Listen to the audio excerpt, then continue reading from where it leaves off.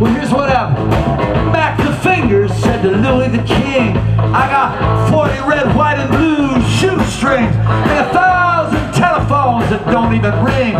He said, can you help me get rid of the he sings, and Louis the King says, let me think for a minute, son.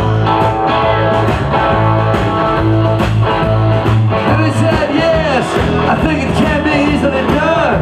We'll put them all out at Highway 61. Is that right, Bill?